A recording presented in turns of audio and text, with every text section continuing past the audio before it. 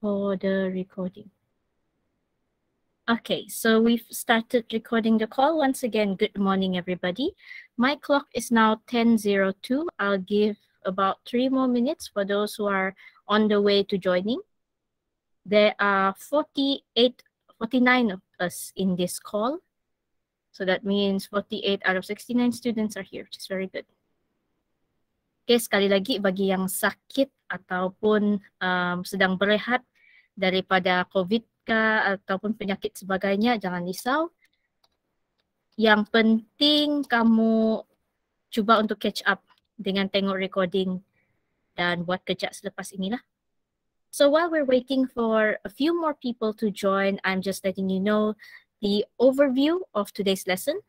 So I'm not going to teach from A to Z in this class, but I am going to, hold on, if I clicked the wrong tab. But what I am going to do is I'm going to quickly look over the processes that are involved in this chapter, which is cellular respiration. I'm also going to introduce you to a few mnemonics that I hope would be helpful for you. And we'll also touch a little bit about the concepts from yesterday's experiment. And if you have any questions about cellular respiration, this is your opportunity to ask. So don't shy, yeah? If you want to ask question, tanya saja. Okay, in the meantime, I am having a quick look at GC. Saya cakap nanti ada tempat untuk submit drawings kan, tapi saya belum sediakan. So later I will prepare several submission slots for each of the processes in cellular respiration. Kah kamu mau satu tempat submit satu kaligus? Asing-asing, okay?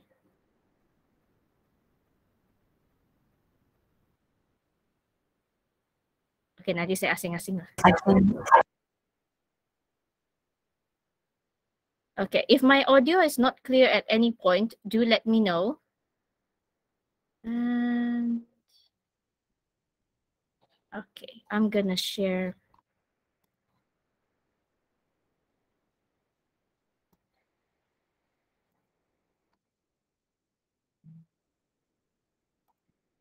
I'm gonna share a window.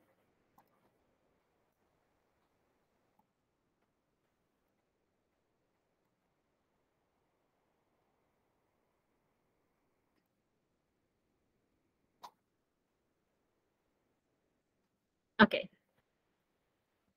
Where is my digital pen? My pen. Okay, sekarang jam sudah 10.05, so I think we can get started with our lesson. Right. Once again, this is what we're going to do for today's Google Meet. We're going to be discussing these things very briefly. And if you have any questions about any of these segments, do let me know. You can always raise hand or just open your mic or chat in the messages section. Okay, so first things first, we'll talk about glycolysis. I've mentioned earlier this week and also like 3 minutes ago that I want to introduce you to some mnemonics. So glycolysis seperti kamu tahu itu adalah proses pemecahan glukos kepada dua molekul pyruvate. Glycolysis referring to glucose and lysis meaning breaking. So we're going to break that glucose in half. But the process of breaking the glucose in half is not that easy. We are going to break it step by step. And at each step, it has a different name. Of course, when you're trying to remember the name, it can be very troublesome because they all sound very familiar. So this is a mnemonic that you can use. So kamu boleh gunakan mnemonic ini. Gara-gara frost, Fatima, gantung bendera putih, pakai pembaris panjang. So from this mnemonic, what we're going to do is we're going to name each of the molecules that we're going to have in each stage of glycolysis. So we would start with glucose. I think I'll do with a blue pen. We'll start with glucose, and we're going to end with pyruvate.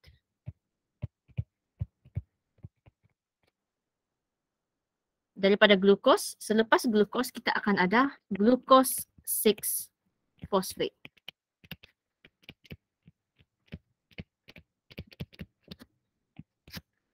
Now what I think I would do is I'm going to share this and I'll give you the chance to fill in for this glycolysis. Tengok slide ini dulu ya. Jangan dulu kacau benda lain.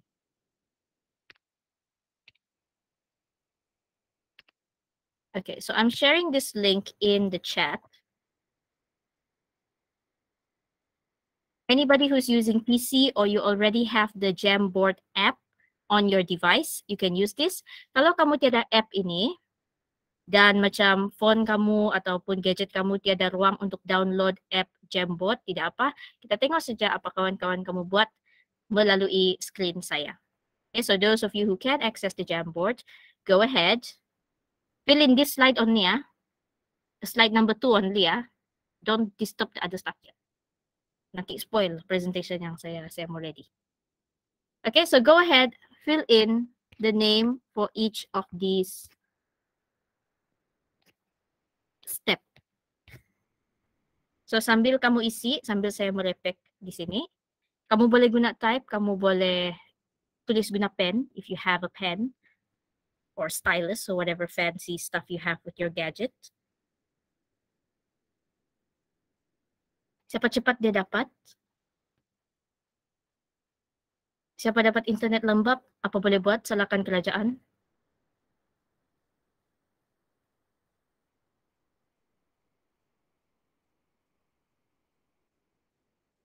Don't be shy. You can type, you can write. Okay, so sambil kamu tulis itu, kamu boleh perasan, if you've ever used mnemonics before, the first letter of our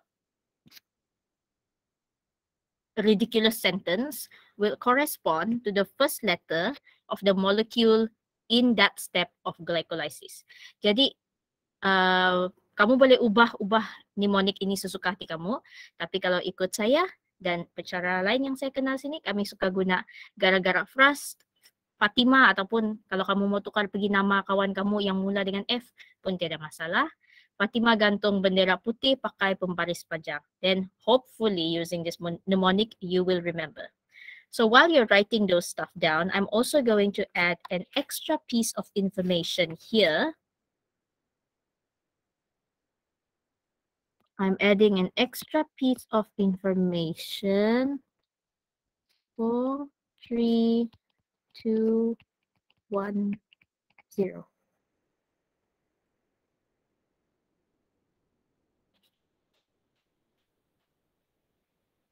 Okay, so gara-gara Frost fructose 6-phosphate, that looks correct. Fatima, fructose 1,6 bisphosphate, not biophosphate. Gantung glyceraldehyde. Yes, glyceraldehyde. Tapi glyceraldehyde, betul kan ejaan dia? Bendera is the product of step 6, which should start with 1,3 bisphosphoglycerate.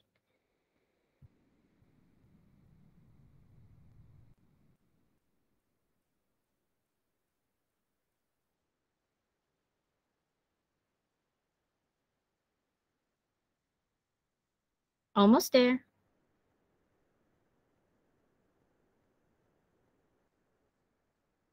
Remember, if the compound ends with ic acid, you can also change the name to 8.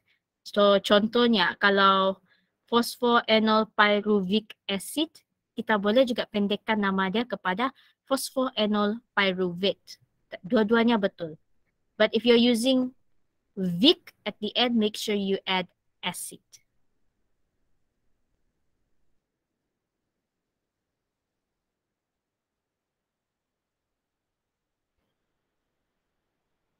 I'll give another minute.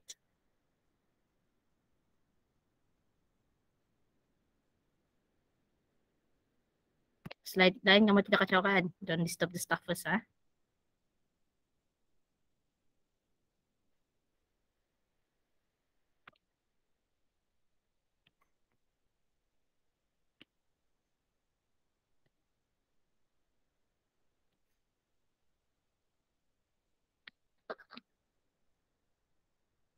You guys are doing well anymore? Any more people typing for the bendera and the putih?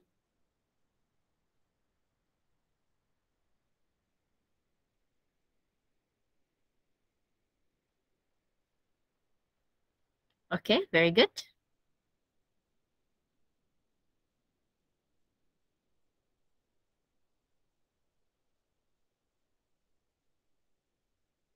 Last one.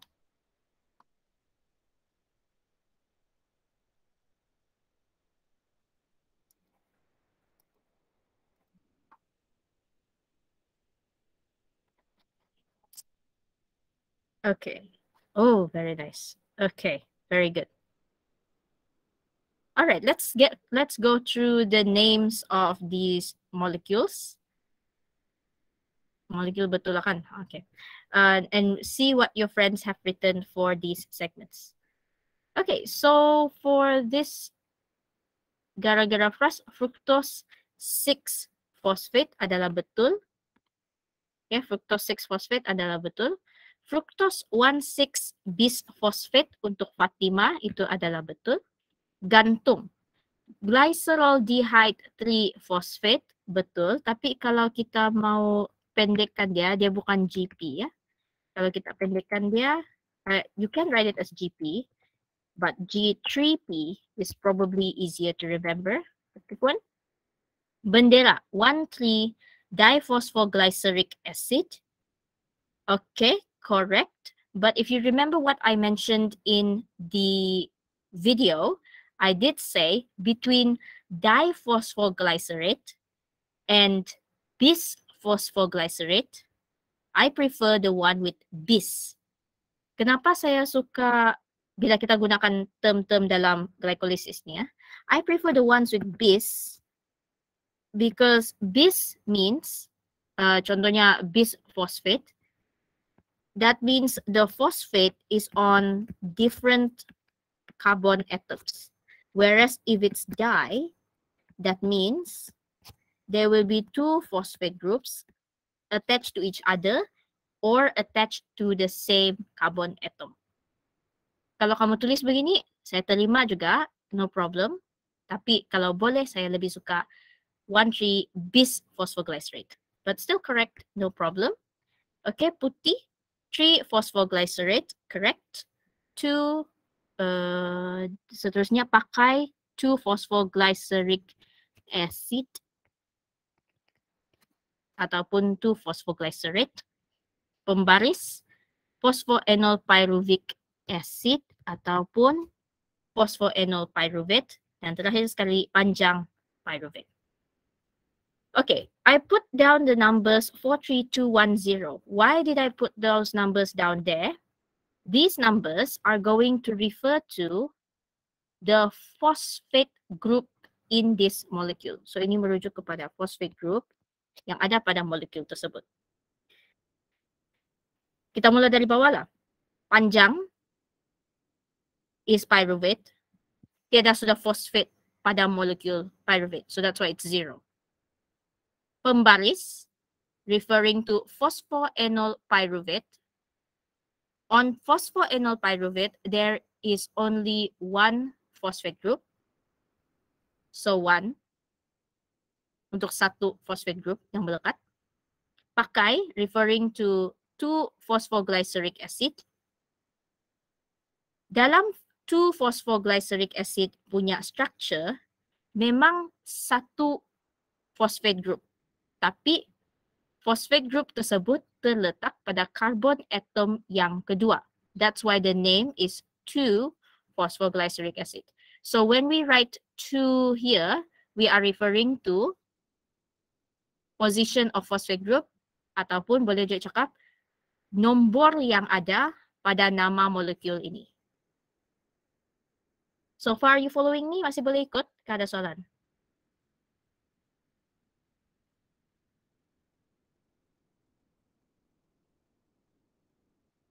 Boleh, Miss. Okay, boleh ya? Alright. Then I'm going up. Untuk 3 yang di sebelah perkataan putih, it's referring to 3 phosphoglycerate. So once again, in the molecule 3 phosphoglycerate, there is only 1, satu biji, phosphate group. but that phosphate group is attached to carbon number 3 on the molecule. Memandangkan phosphate group itu melekat kepada carbon number 3, masa kita tulis nama molekul, kita tulis 3-phosphoglycerate. Dan untuk ingat pada mnemonik, kita letak 3 di sini. Untuk bendera pula, kenapa 4? Sebab nama molekul yang ada di sini adalah 1,3-bisphosphoglycerate. 1, 3, 1, 3, 1 tambah 3, 4 lah. That's how we came up with that number. You may have heard of this mnemonic before if you're from XPDT. If you did, it's probably because you heard it from Sir Matlaju who came up with this mnemonic. He's very good at this stuff. Okay, so kamu boleh datang balik kepada ini nanti. Now, more stuff for you to do. You can drag and drop this stuff.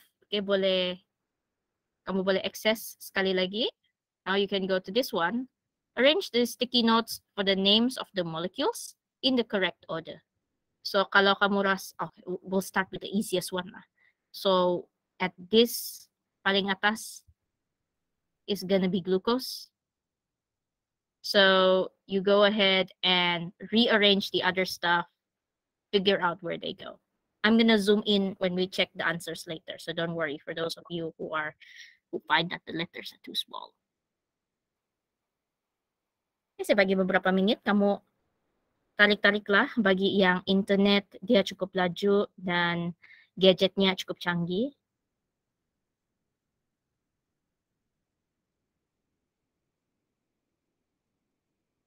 Sambil mereka susun, sambil saya cakap pasal glycolysis.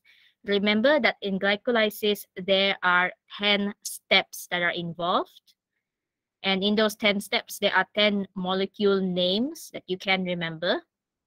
If you don't remember every single one of it, it's okay. But try to remember where you can.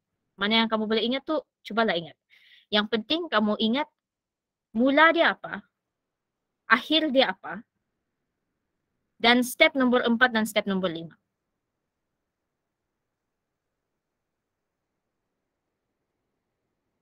Okay.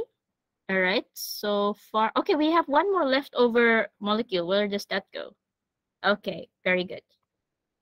All right, so kamu sudah susun. Good job for those of you who were arranging. Let us zoom in and have a look at the answers. So, preparatory stage ataupun energy investment phase. Remember that glycolysis, we can divide it into 2 phases.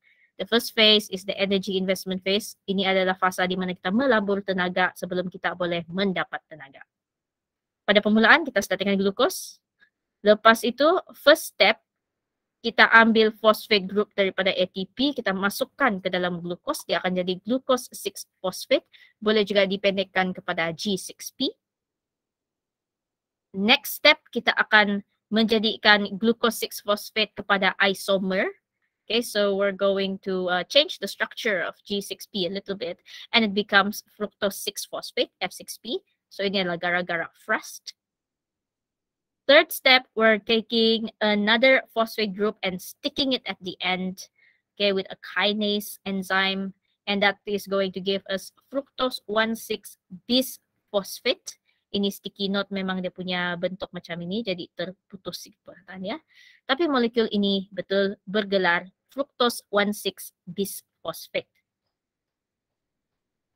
Fructose 1,6-bisphosphate gara-gara Fatin, okay, ataupun Fatima. In our version, we use Fatima. So ini adalah Fatima in the mnemonic.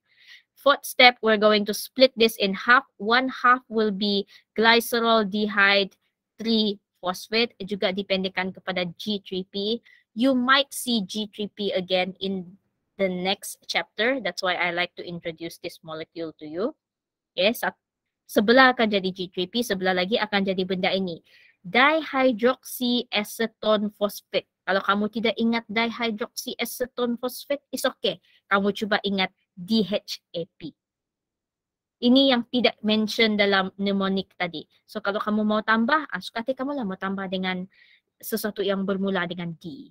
All right, so go ahead and add that to the mnemonic if you want. Completely optional. And then fifth step is taking DHAP, changing its structure, converting its structure so that it becomes the second molecule of G3P. Okay, and this from step 1 to step 5 is the energy investment phase. Ada sebarang soalan pasal energy investment phase? Ataupun dalam arti kata lain step 1 hingga step 5 dalam glycolysis?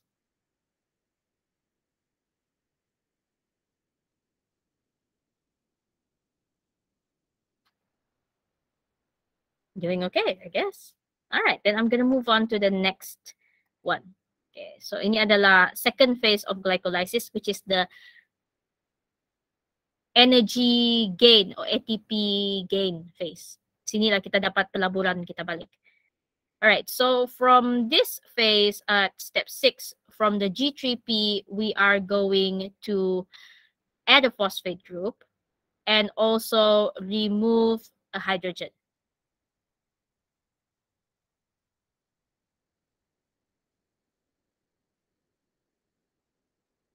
You're gonna have to go back to the notes on that one. I forget if it's removing hydrogen or removing electron. But anyways, okay, dia akan daripada G3P menjadi 1,3-bisphosphoglycerate. So sekarang dia ada 2 phosphate group yang melekat pada dia.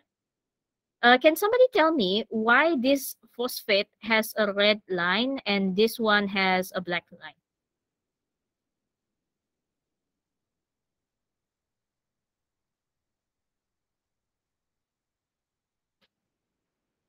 Bila dia sampai kepada 1,3-bisphosphoglycerate ni, dia penting. Dan kita perlu faham kenapa dia punya bentuk garisan untuk phosphate group ini berbeza. Does anybody know why the lines for these two phosphate groups are different?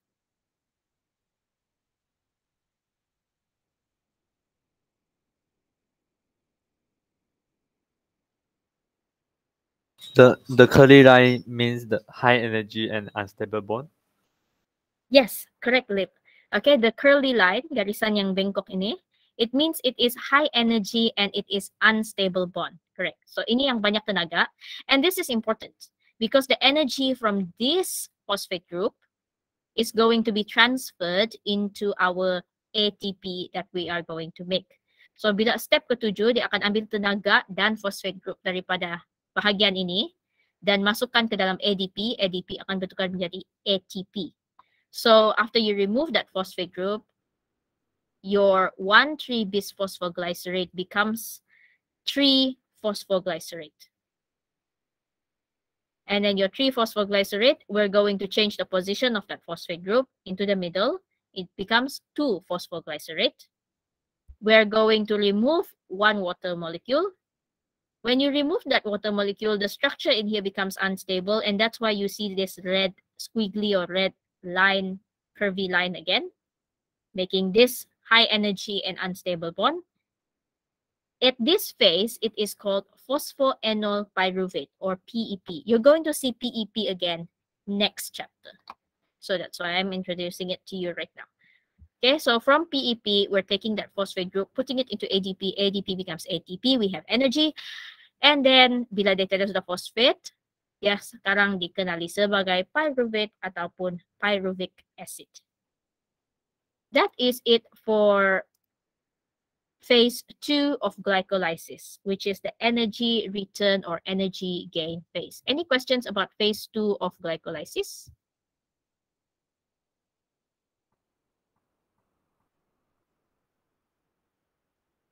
Ada masalah Pat nih? Atau sini?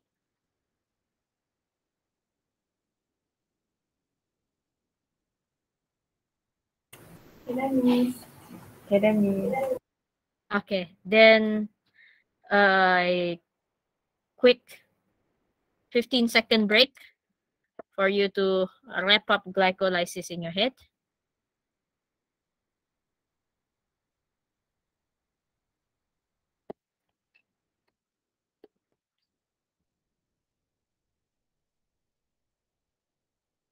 Okay, I think it's been about 15 seconds. So very easy, from glucose to pyruvate. Now we have pyruvate. We also got 2 ATP. Di sini kita guna 1, di sini guna 1. Sini dapat 2, sini dapat 2. So total gain or net gain of ATP is we got 2. And we got 2 molecules of NADH, 2 molecules of pyruvate. Now we go to talking about yesterday's cellular respiration. I've already explained in the video yesterday how is the procedure, and I explained a little bit about the concept behind it, how to remember if it's oxidation or reduction. I also asked you a few questions during the video.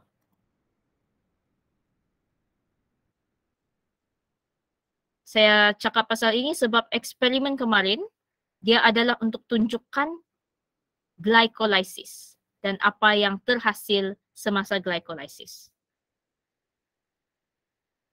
What happened in yesterday's online experiment, with each temperature change, you need to look at the temperature. Kalau dia adalah boiling water, kita sedang cuba matikan enzim dalam boiling tube. So when this one doesn't really have a proper sentence, ini tidak ada jawapan yang clear for the first one, because the second one is what you should have thought about. Ayat pertama ini adalah untuk bawa kamu kepada soalan kedua. Soalan kedua adalah kenapa kita guna boiling water? Why we use boiling water in this experiment? We want to kill something in the boiling tube. The thing we want to kill or destroy is the enzyme in the yeast. Dan kalau boleh, yeast itu sekali kita kasih mati. So what is going to be affected by immersing the boiling tube in boiling water is we're going to denature the enzymes that are in the boiling tube. So kalau enzyme itu terusak, enzyme itu tidak akan buat kerja dia untuk setiap step glycolysis. So you remember, like all these 10 steps of glycolysis, it involves 10 enzymes. So if you use the boiling water, the 10 enzymes all are destroyed. They are all denatured. So they cannot produce these things. And also at the same time, they cannot produce ATP. They cannot produce NADH. Why we use 40 degrees Celsius for incubation? We use 40 degrees Celsius for incubation because 40 degrees Celsius is the ideal temperature or optimum temperature for enzymes in yeast. So bila kita ubah dia kepada 40 degrees Celsius, kita sedang pastikan glycolysis enzymes yang ada dalam boiling tube itu boleh buat kerja dia. So if the enzymes are still okay, they should be able to turn the methylene blue into white. That brings us to the next question. What does the white or blue color mean? If it is white, that means a reduction occurs. Reduction occur means this part occur. That means glycolysis is successful.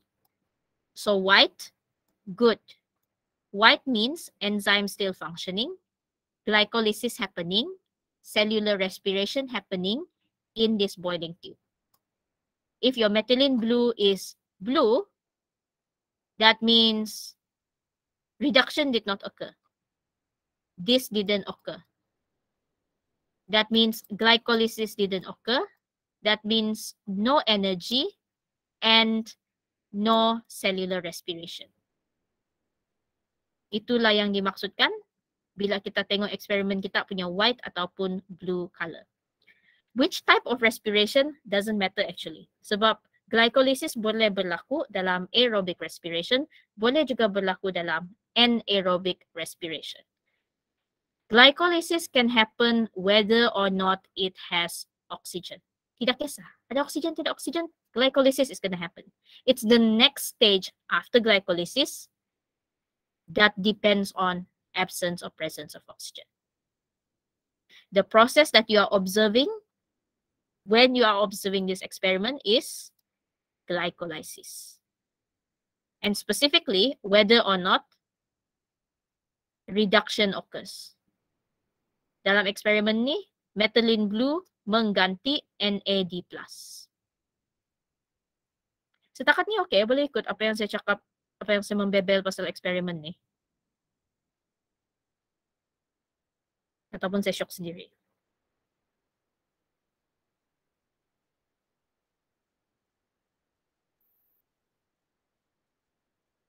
Any questions?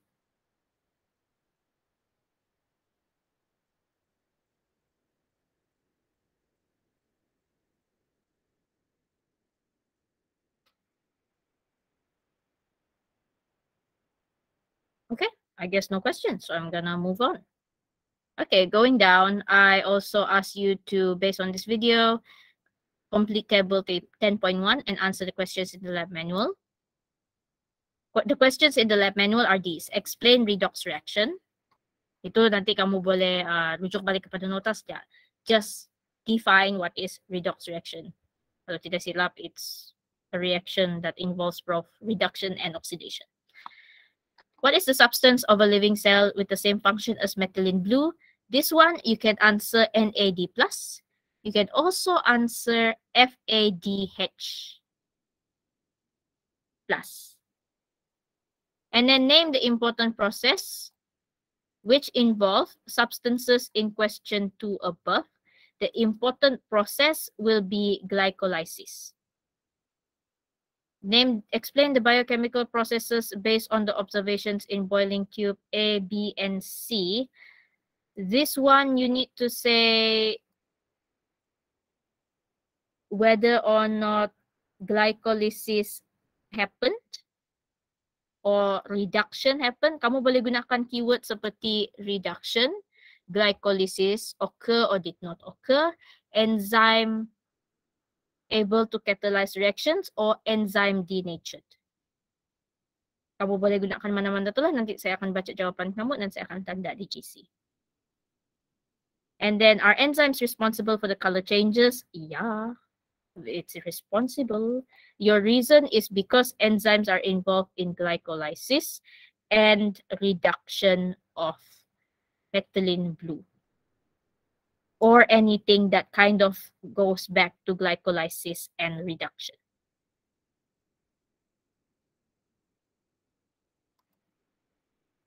Setakat itu saja lah. Ada lagi soalan berkenaan eksperimen semalam? Kemarin.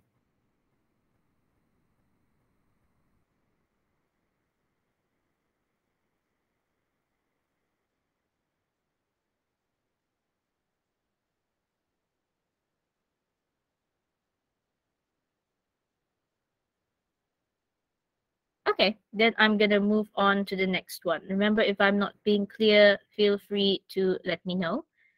Alright, so that brings me to the next slide. Selepas kita habis glycolysis, kita akan ada pyruvate.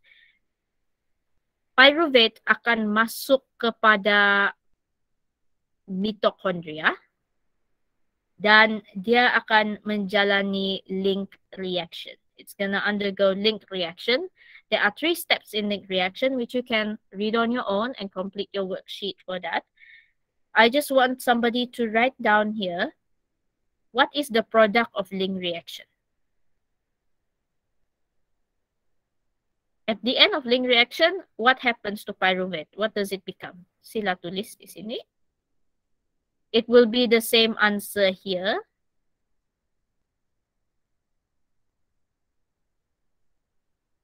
Hasil daripada link, okay, sambil kamu tulis, sambil saya membebel ya. Hasil daripada link reaction, correct, it's acetyl-CoA, will be used in Krebs cycle. So, benda ini akan digunakan dalam Krebs cycle. Dia akan mula sebagai acetyl-CoA. Dan pada penghujung Krebs cycle, dia akan menjadi beberapa benda. It's gonna become 2 molecules and 2 very important electron carriers are gonna be here. So if we have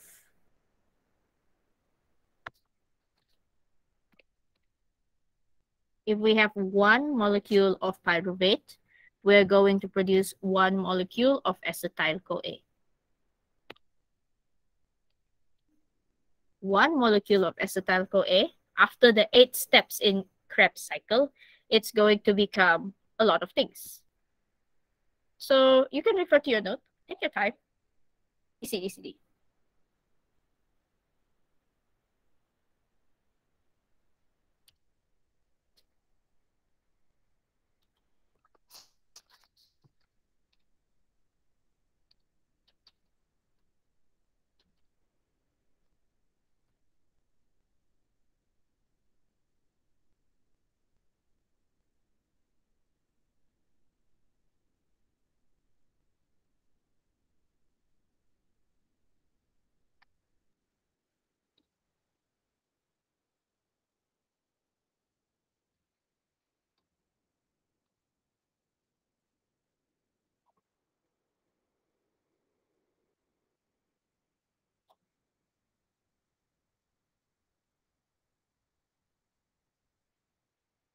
Okay.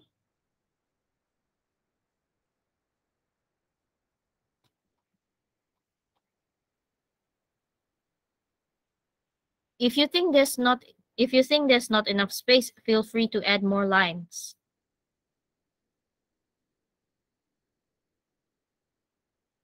Kalau tidak cukup tempat kosong, tambahlah plus blank space.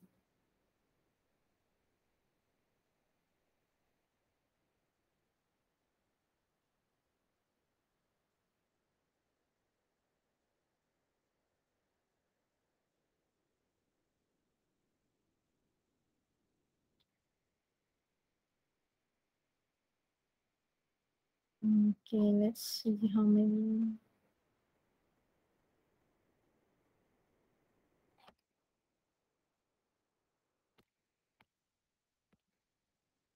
So what you guys have written here is from 1 turn of Krebs cycle, we are using 1 acetyl-CoA. After the 8 steps of Krebs cycle, it will produce 1 molecule of ATP, 3 molecules of NADH, 1 molecule of FADH2, and 2 molecules of CO2. And this is correct.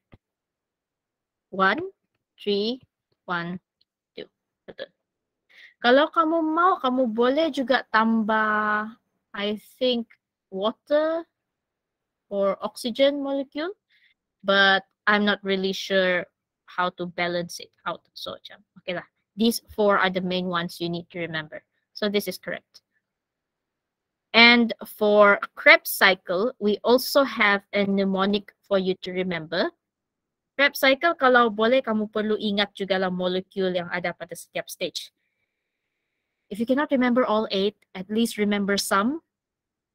For me, it's like try to remember the very first one, the very last one, and something in the middle. That usually helps with, answering most questions. Okay, so the mnemonic that I learned for Krebs cycle is this. Orang Cina itu kuat study supaya faham matematik. So from here, you can probably guess or refer to your notes and answer this at the same time. We're going to start with oxaloacetate. Tadi saya cakap kita gunakan acetyl-CoA kan? Tapi acetyl-CoA dia akan datang dari luar. It's gonna come from like outside the cycle, so we include it from up here. From acetyl-CoA, campur dengan O, yaitu oxaloacetate. Lalu kita pergi kepada molecule seterusnya. After oxaloacetate, it will be citrate. After citrate, something that sounds very similar, that rhymes with citrate, and blah, blah, blah, blah, blah, blah, blah. We're gonna end with malate. And because you study non-stop, after malate, you're gonna go back to oxaloacetate again. I'm gonna leave you some time to fill in the blanks for this one.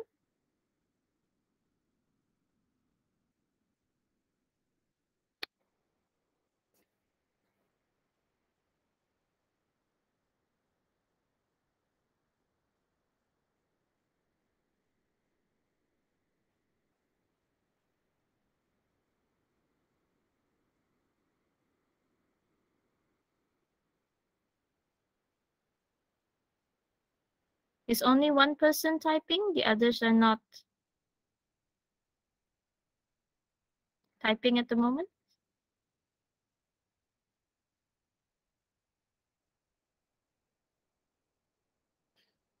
If you have any questions, feel free to ask also, yeah?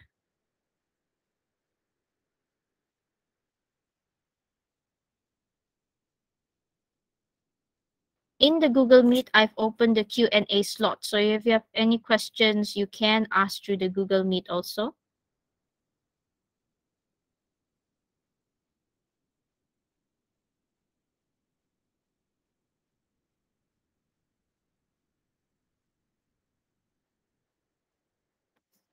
Untuk mnemonic ini, ada juga nombor yang kamu boleh sertakan di tepi while they are filling that in.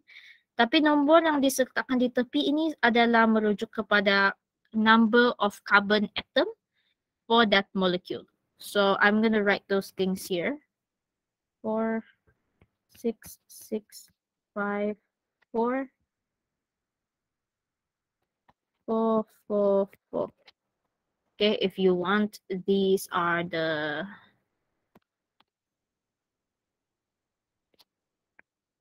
number of carbon atoms in molecule.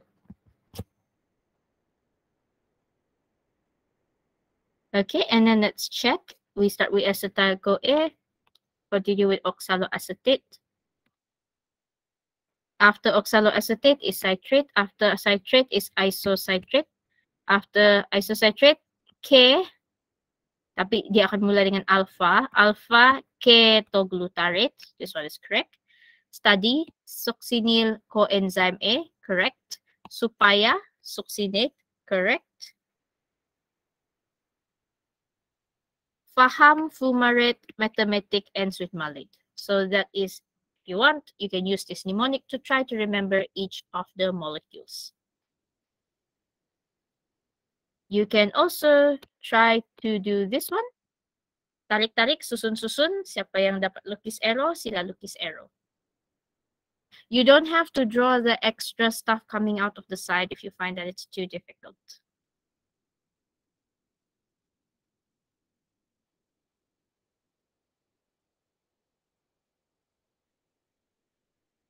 Betul sudah.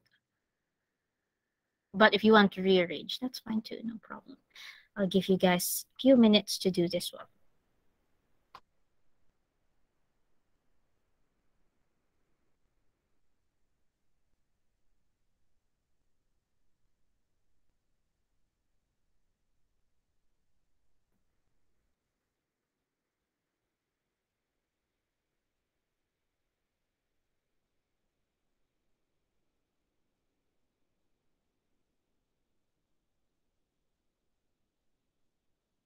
You can draw the arrows.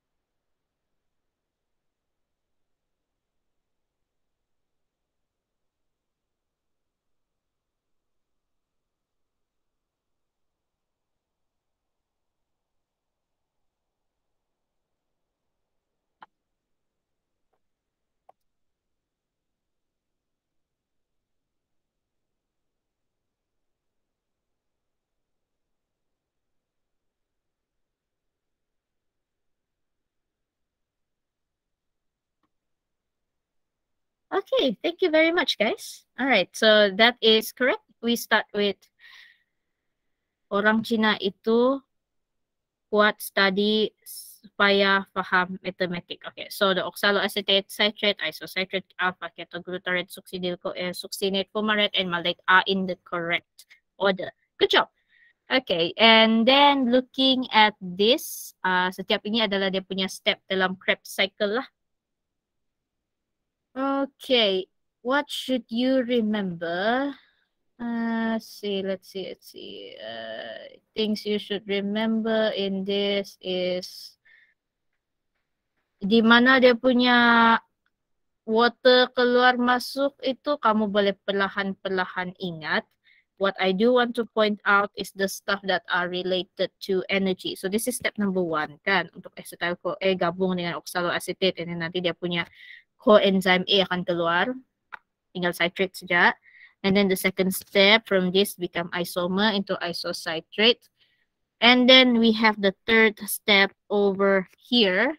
This step is important because in this one we're gonna get an ADH.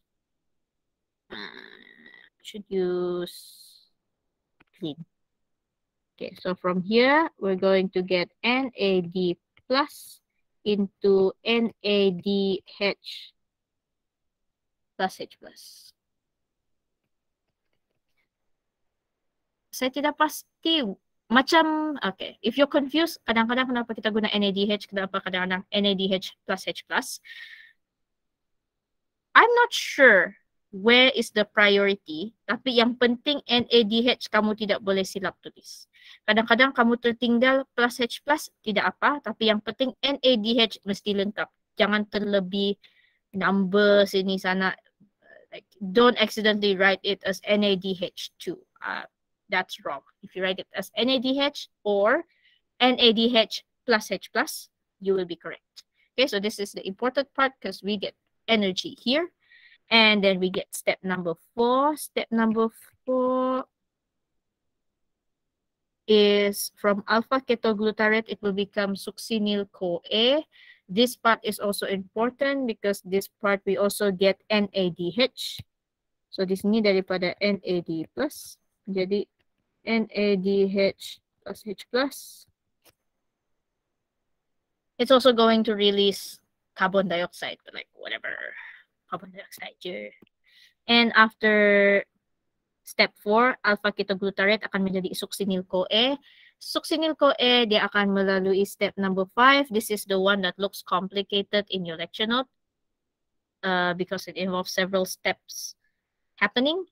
Tapi yang penting di sini akan ada penghasilan ATP. So you're gonna get ATP from this step. Macam mana kita dapat ATP tu? Kamu rujuk balik lah nota nanti. Dia ada melibatkan GTP dan GDP juga. So like, have a look at that. Important thing, we get ATP out of this. After that, after step 5, we get succinate. After succinate, it is step number 6. Step number 6 is where we get FADH2 from FAD. FAD menjadi FADH2. And then after that, it becomes fumarate. Fumarate becomes malate. Malate becomes oxaloacetate. From malate to oxaloacetate, we get another molecule of NADH plus H plus.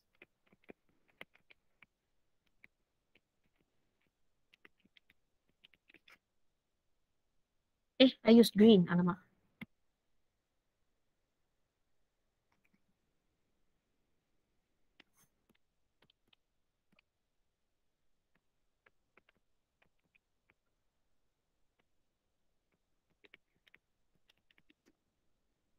Now, ideally, you should be able to remember the name of each of these molecules and also what happens in each step. But also, you're not a robot and I don't like memorizing, so I don't force people to memorize. It'll be really good if you can memorize. Kalau kamu jenis yang sedang mau hafal dan ingat fakta, that's really good, and you might have a really good future as a doctor or pharmacist or one of those jobs where you have to memorize a lot of things. I'm not good at memorizing, which is why I'm not a doctor or pharmacist. Also, I get stressed very easily, so I might have killed a few patients if I become a doctor. But anyways, the moral of the story is, kalau mampu, hafal. Kalau tidak, figure out some other way that you can pass your exam. Kejayaan bukan satu jalan saja. Okay, and yeah, prep cycle. It's long, but if you can remember some parts, it's good for you. If you cannot remember the process at all, at least remember that from the Krebs cycle, you can get one cycle of Krebs cycle using one molecule of acetyl CoA. You're gonna get 3 molecules of NADH plus H plus, 1 molecule of FADH2, and 1 molecule of ATP. And also some carbon dioxide here and there, whatever. Carbon dioxide will be 2 molecules. Okay.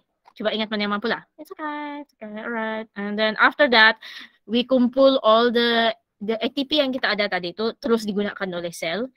All the NADH plus H plus and FADH2, we're gonna take that to the membrane, inner membrane of the mitochondria.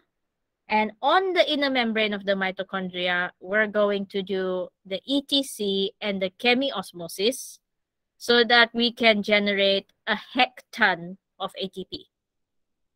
So do you guys want to draw on this or do I draw on this? If you want to draw on this, please circle the area that is ETC and circle the area that is chemiosmosis using a different color pen.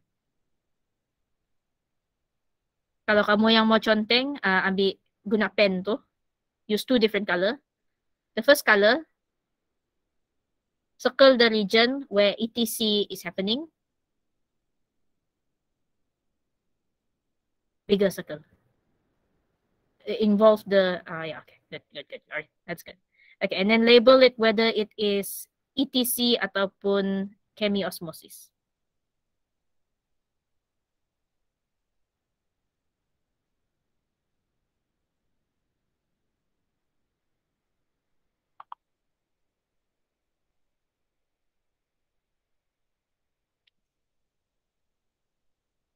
Okay, very good. Yeah, all right. So the thing with that one protein is chemiosmosis, and the thing on the left with the very many protein complexes, that is the ETC ataupun napapajag dia electron transport chain. Electron transport chain dan chemiosmosis bersama-sama adalah kita punya oxidative phosphorylation. Because we're gonna use this oxidation process to put phosphate group and make ATP. So this is correct. This one electron transport chain, this one chemiosmosis. Ini dalam nota dan juga dalam worksheet yang saya bagi kamu, ada explanation step by step. Macam mana elektron bermula daripada sini, dia NADH ini bagi elektron kepada protein kompleks number 1. Macam mana FADH2 memberikan elektron dia kepada protein kompleks number 2. And how that get passed around. And who is the final electron acceptor. And then they're going to use that energy from that electron to pump this thing, which is hydrogen ion ataupun hydrogen ion boleh juga digelar sebagai proton. Gunakan tenaga daripada elektron untuk ambil proton, bawa ke sebelah sini supaya dia ada gradient. And then bila dia ada gradient dari atas, dia akan mengalir ke dalam, balik ke dalam membrane, dalam matrix, melalui protein yang sangat penting, yaitu ATP synthase. In the video, YouTube video that I did for oxidative phosphorylation, I also added a link to a video, no, 2 videos that illustrate how ATP synthase works. If you're still blah blah about how ATP synthase works and you want to know more, feel free to ask or Google more on the internet. But yeah, basically kita kumpul apa yang kita ada daripada proses-proses sebelum ni untuk menjana ATP yang banyak. And if you remember, it's from this part of cellular respiration, of aerobic respiration, that we are going to get the majority of our ATP. Here we could get anywhere from 34 to 38 molecules of ATP. Let me double check that fact, whether it is 34 or 32. Yeah, 34. No. 38 is total. 34 is how much we can get from this part. 32 hingga 38 molecules of ATP. From this part of aerobic respiration, we can get anywhere from 32 to 34 molecules of ATP, depending on how effective is that oxidative phosphorylation. This is from 1 molecule of glucose.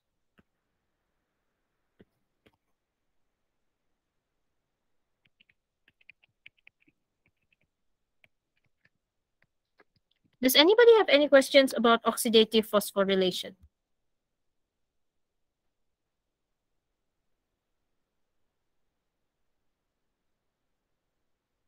Maaf, Miss Bedilet panjang pula. Tidak. Okay, I'm gonna assume that the video was clear enough that you don't have any questions. But if you're doing your tutorial or you're doing any of the works and you feel very confused, you suddenly want to ask question, feel free to ask again after this, ya. Jangan malu-malu mau tanya. Okay, so remembering what I said earlier about number of ATP produced, we can fill in this worksheet. So ada yang maybe sudah coba, tapi kalau ada yang bingung macam mana mau isi bahagian ini dalam aerobic worksheet itu, mari kita buat sama-sama. Okay, so for this top part, basically what I wanted you to do is identify whether the ATP is going to be produced by oxidative phosphorylation or substrate level phosphorylation. So di bagian atas nih, sebelah kanan adalah untuk ATP yang dijanakan daripada proses oxidative phosphorylation. Sebelah kanan ada, sebelah kiri adalah bahagian untuk substrate level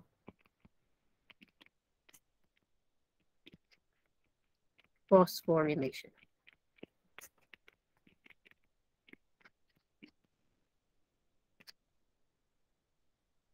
Okay, you can do this in your worksheet. And then we identify how many ATP are produced via substrate level phosphorylation from glycolysis. So from glycolysis, you're gonna get 2 molecules of ATP and also 2 molecules of NADH.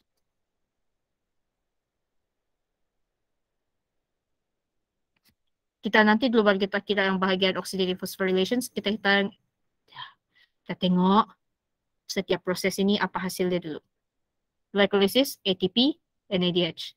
For link reaction, we're just gonna produce 2 molecules of NADH. And then Krebs cycle, we will produce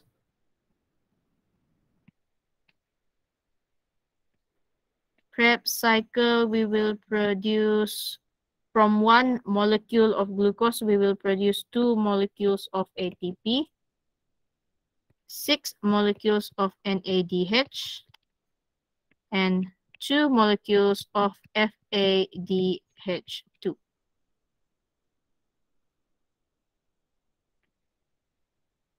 And now we calculate for oxidative phosphorylation.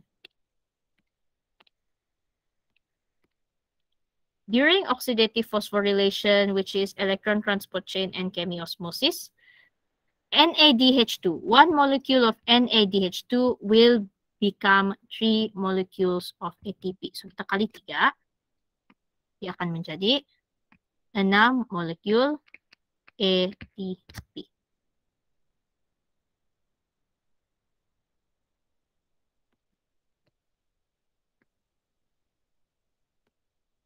Same thing here, NADH, just times 3. That's going to become 6 molecules of ATP juga. Going down again, NADH times 3, becomes 18 molecules of ATP. FADH2, dia bergantung kepada buku. Ada buku yang times 1.5, ada buku yang times 2. Untuk kami ajar kamu untuk kira maximum number of ATP that can be produced. So kalau 1.5 susah untuk diingat, kamu boleh ingat 2 sahaja. Because sometimes you get a bit confused, right? So I like to use 2. And I prefer 2 because FADH2 already has 2 at the end, so that helps me remember that I need to times it by 2. So 2 molecules of FADH times 2, it becomes 4 molecules of ATP at substrate at oxidative phosphorylation. Kalau kamu mau times 1.5 untuk bilangan ATP yang dihasilkan daripada satu molekul FADH2, boleh juga, terpulang pada kamu. I'm just telling you that I prefer 2 because it's simpler like that. And you can total up the number of ATP produced from each type of phosphorylation. Mencabar sedikit guna Gembot ni. Okay, so from up here, 6 plus 6 plus 18 plus 4, that's going to total to 34 molecules of ATP. On the left side, substrate level phosphorylation, 2 ATP from glycolysis, 2 ATP from Krebs cycle. That adds up to 4 molecules of ATP. So total number of ATP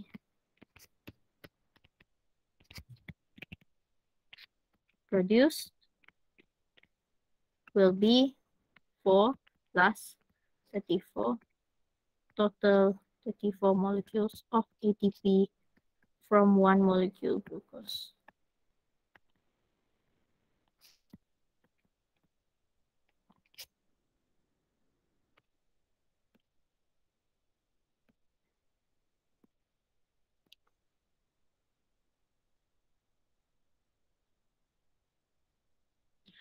I will post the answer scheme for the aerobic and anaerobic worksheet in the GC as well. So you can refer to that when you're checking your answers. Sudah kati okay ka? Any questions about aerobic respiration?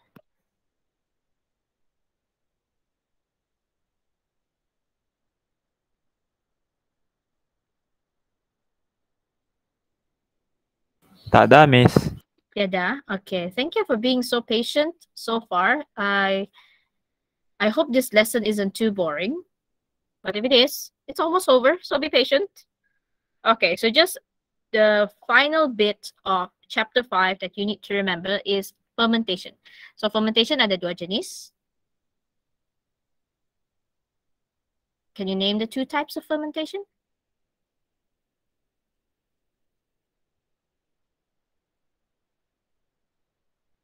Tadi yang kita cakap semua tu yang membebel semua daripada slide kedua sampai slide yang ATP ini adalah pasal aerobic respiration. And then when we get to this slide, we're talking about anaerobic. Okay, very good. So the 2 types of fermentation that we learn about are lactate fermentation and alcohol fermentation. So lactate referring to lactose, milk. You can imagine cheese, yogurts, and everything else.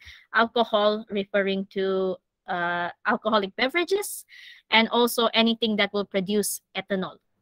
So walaupun benda itu tidak memabukkan, kalau makanan yang kamu makan tu contohnya tapai ataupun ketum, walaupun dia tidak mencapai bilangan alkohol, bilangan etanol yang boleh memabukkan kamu, benda itu masih melalui alcohol fermentation. It just matters whether or not it produces that significant, that characteristic product. So why do we have lactate and alcohol fermentation? Is because The living organisms that do these kinds of fermentation, they're going to do glycolysis. So they start with the glucose, and then they break that glucose into pyruvate. And then in the process, they make ATP, and they also make NADH plus H plus.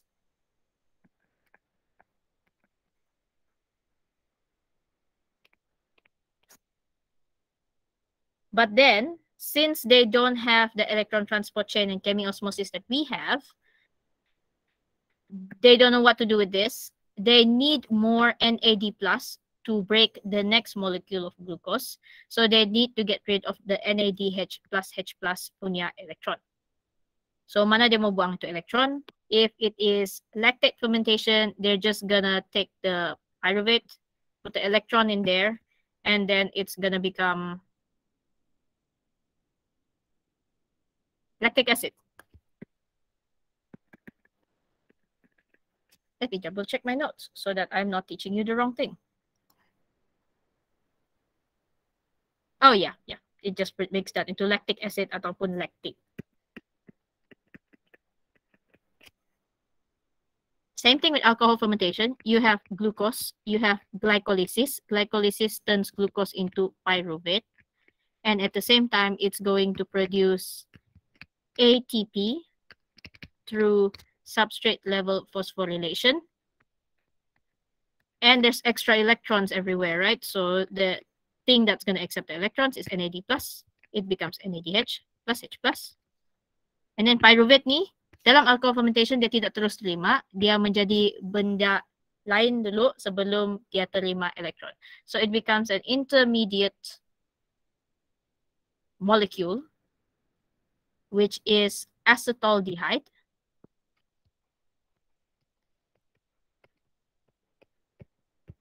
You are learning about all these different types of organic molecules in chemistry for this semester. So I'm sure you can identify which group does acetaldehyde belong to. I give up on memorizing things in chemistry, so I'm not going to try to remember which one that is. But basically, NADH plus H plus is going to give the electron here. So acetaldehyde is going to become ethanol. And then NADH plus H plus becomes NAD plus. And then the cell can keep making more ATP by breaking down glucose into pyruvate. And then we see the food. Oh, okay, it's ready. It's fermented. And then we eat the food or drink the drink. Yeah, that's how fermentation works. Do you have any questions about fermentation? Can you remember the importance of fermentation?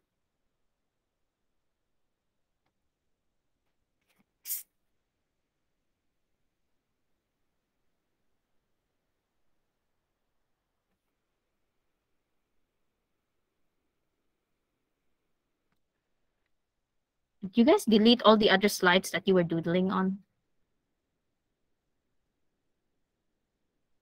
Okay, so just if there are no questions, macam saya bercakap satu orang pula untuk kelas kali ni. But at least you were responding to me with your drawings and your arranging. So that's good.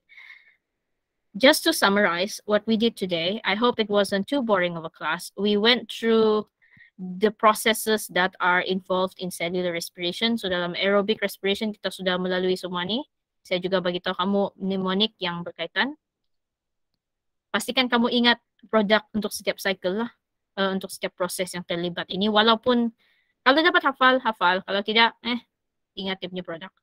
And then we also talk about this oxidative phosphorylation. We talk about calculating the ATP. And we also touched on fermentation. Fermentation dia memang sangat pendek, tidak banyak. If you can understand this thing about like why it becomes lactic acid and why it becomes ethanol, whew, you're good. There's not much to explain about fermentation. Aerobic respiration na banyak. So yeah, that's that. Okay. Any questions at all?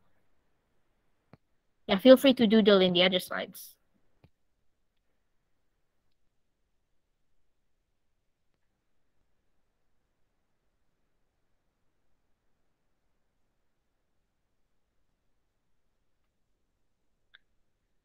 Okay.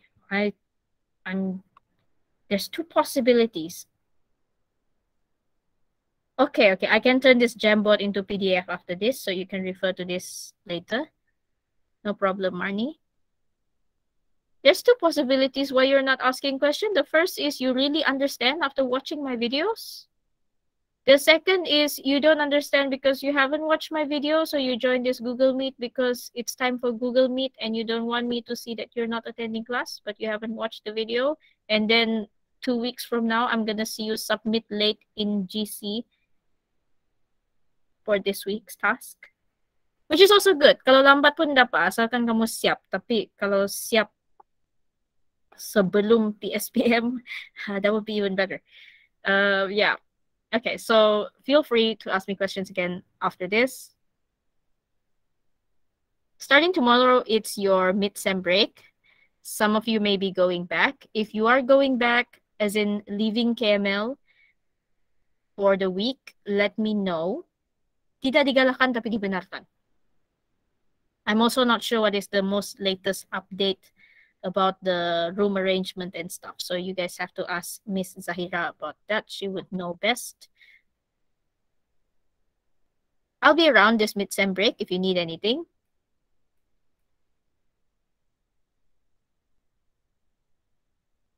I'm not gonna do any classes during mid-sem break, I think, but if you need consultation, I will be available.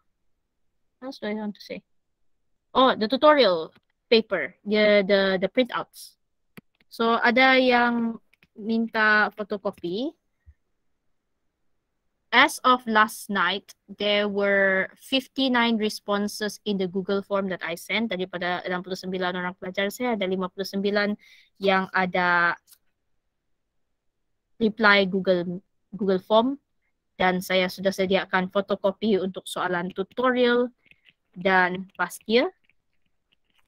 After this Google Meet, I will go and leave the boxes at your dorm. So, kamu boleh, macam yang hari itu saya tinggalkan limau dengan air lah, kamu pergi tingkat ground floor and cari meja yang saya tinggalkan kertas-kertas tersebut. Kalau boleh, ambil sebelum kucing pijak ataupun angin tiup. Nanti transfer 10 cents per page. So, muka surat, kira berapa muka surat yang bercetak. Lepas tu kali 10 sen. Masa kamu isi Google Form tu masih awal SEM kan? So, some of you wrote that you need the question set for chapter 1 and chapter 2, for example. If you feel like you don't need it anymore right now and you don't want to take it, that's fine. You don't have to. Saya pisahkan mengikut chapter juga. Jadi kalau kamu tidak perlukan set soalan tersebut, kamu boleh tinggalkan. Kalau roommate kamu perlukan, lelong lah bagi roommate kamu. But if you really don't want it, especially the chapter 1 ones, just leave it there. Tomorrow morning, I will come to the same spot and I will take whatever is left. And I also want my containers back, so I'm going to take my containers back. Sekarang saya tunggu ke Harsons siap print chapter 8 punya tutorial questions. If some of you have tried to access the tutorial question on the website already, you might notice chapter 8 has problem. Now it should be fixed by now. Apalagi ya saya mau umum, macam susah lah mau face to face sebab makin banyak case kita sekarang sudahlah cluster, makin banyak lagi yang bersimptom. Bagi yang terjangkit COVID, apa boleh buatlah, memang nobody is safe now. So don't stress out too much about the situation. If you got COVID, it's okay. Just take your rest. Let me know, and I won't pressure you too much about the deadlines. Not like I pressure you that much about deadlines anyway, right? But take it easy. Give yourself time to rest. Allow your body to rest. Allow your mind to rest as well. Drink enough water. Try to eat, even if you don't have appetite. If you need financial help to buy food, not to buy the latest iPhone, do ask for help, whether it's through me, through your other lecturers, or through the counselors. We'll see where we can help you, at least to eat enough every day. If you're vaccinated, I'm sure all of you are fully vaccinated. Ada yang sudah terima booster, ada yang belum. Kalau sudah vaksin tuh boleh dan mudah untuk sembuh. Especially for your age, you don't have any underlying health conditions, you can recover very quickly. Just finish your quarantine within 7 days to 7 days to 10 days. You'll be grand. You'll be new. If I'm not mistaken, this is what I heard from my friend. After 7 days, you're not contagious anymore. So, kalau kamu masih batuk-batuk pun, asalkan kamu tidak batuk ke dalam makanan kawan kamu atau kepada muka kawan kamu, you're free to go anywhere. So, you can even meet lecturers, you can even go to BT, you can even go to library. Is there anything you guys like to ask? Yeah, don't stress too much about the COVID stuff. We're gonna be fine. We're gonna be okay. I'm fully recovered. No side effects. Berat yang dihilang semasa sakit datang balik juga. So, guess everything is back to normal. Oh yeah, there's something else I told you to do yesterday, right? Okay, so yesterday I told you to read this lab report. You don't have to do your own lab report this week, but this is just to show you when you get to university level. Kalau kamu buat TESOL, tiada lah lab report. Tapi kalau kamu, if you keep doing science degree, you might have to do lab report, and they could look something like this. And usually, university level lab report are longer at the discussion part because they're usually discussing new things, explaining why the experiment worked or didn't work. This one, dia tidak ikut reference. So, kalau saya yang tanda ni, kena tampiling lah dia punya reference ni, tidak ikut comment. Alright. How do we need to pay, Miss, for the printed materials? I prefer that you pay me online. So, online banking, I don't have Boost, unfortunately. If you prefer to pay by cash, can also, no problem. You can try to catch me when I reach the block. So, nanti saya send location di group lah. Masa saya on the way pergi ke block untuk bagi. Ataupun, kalau tidak sempat bagi duit hari ini, esok pagi tengah hari begitu bila saya datang college, kamu datang pagi pun tidak apa.